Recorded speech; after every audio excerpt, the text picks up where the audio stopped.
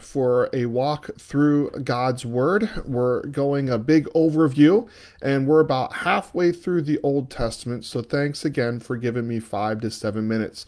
We're going to be in, the prophets of the Old Testament. We're going to look at 5 prophets, and we're going to call them the major prophets. So if you want to find the book of Isaiah, Jeremiah, Lamentations, Ezekiel, and Daniel, that's where we're going to be. So, I'll give you a minute to find that. Remember, we're going to do a review of the study of God's Word. The Bible is spoken. Literally, it is breathed like God breathed out or spoke creation. God spoke His Word to human authors who then wrote it down. And they wrote down the words that God said to them. So the words that you and I read every day when we do this are the words that are spoken by God Himself. There are 66 different books written over 1,600 years. The authors included kings, prophets, leaders, and apostles or disciples. The Old Testament, remember, is written mostly in Hebrew, while the New Testament is written mostly in Greek. Now, I want to pause and add another facet to this. The Old Testament is all about the promised Messiah is coming.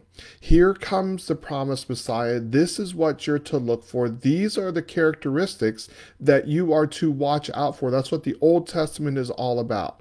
The New Testament points back to the life of Christ, saying Jesus is the promised Messiah. This is what He's done, and this is how He fulfilled all the prophecies in the Old Testament. So the Old Testament points to the cross, the New Testament reflects on the cross, and everything revolves and hinges on the life of Christ.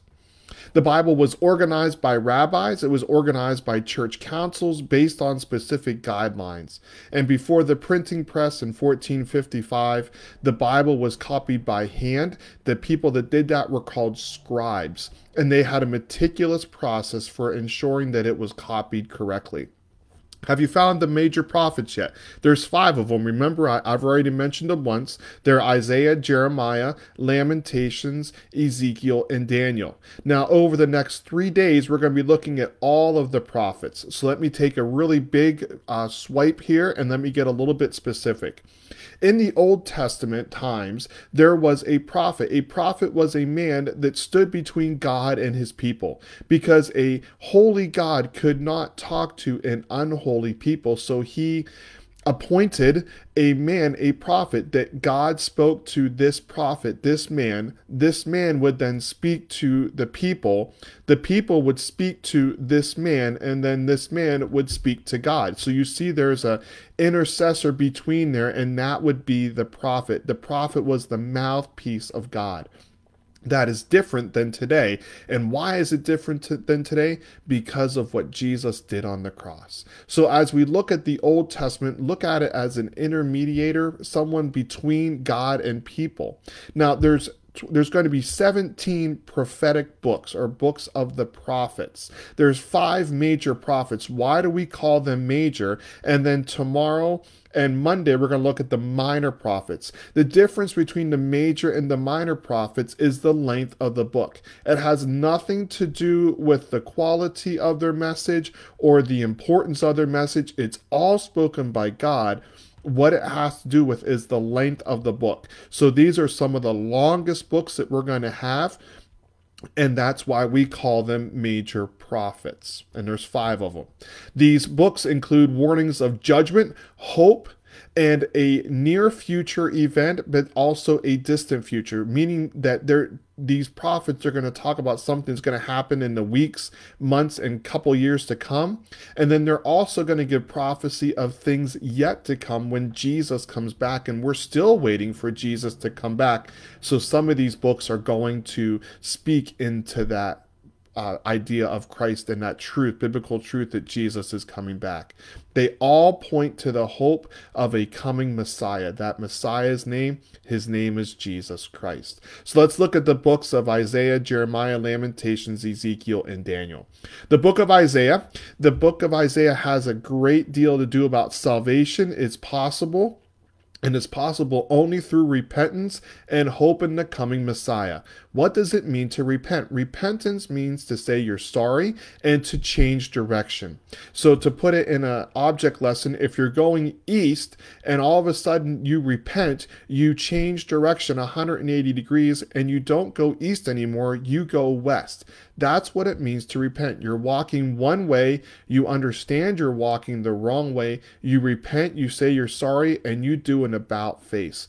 That's what it means to have repentance in God, to God, that you are walking away from God, you say you're sorry, you admit the wrong, and then you walk towards Him, you walk with Him, and you walk according to His word.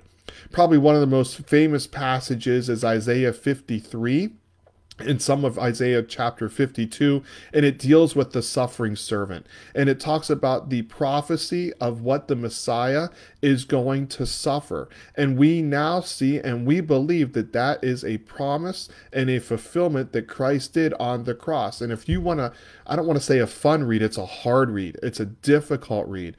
But it's very interesting to read Isaiah 52 and Isaiah 53 and then go read the crucifixion of Christ in Matthew, Mark, Luke, and or John. And a lot of that is going to line up. And if you ever want to witness to a Jewish person, you take them to Isaiah 53 and they're going to have a difficult time trying to explain away what Christ dealt with on the cross and what He endured on the cross.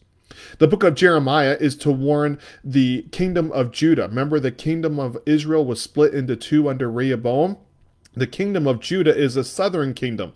And Jeremiah warns them that their destruction is coming, and you better prepare for the coming Babylonian invaders, and you're going to have to submit to them. So this is not an easy read. This is a difficult read, talking to Israel, or Judah, I should say, that tough times are coming. Lamentations is written by Jeremiah, and he is lamenting. He has heartache for the people of Judah because they're going to lose everything. They're going to lose their land. They're going to lose their city. They're going to lose their freedom. They're going to lose their family members. They're going to lose their temple. And Jeremiah, he is lamenting. He is mourning. He is crying out because he knows this is coming. Why does he know this is coming? Because God told Jeremiah, and Jeremiah is telling the people. And nobody likes to be the bearer of bad news, but that is what Lamentations is about.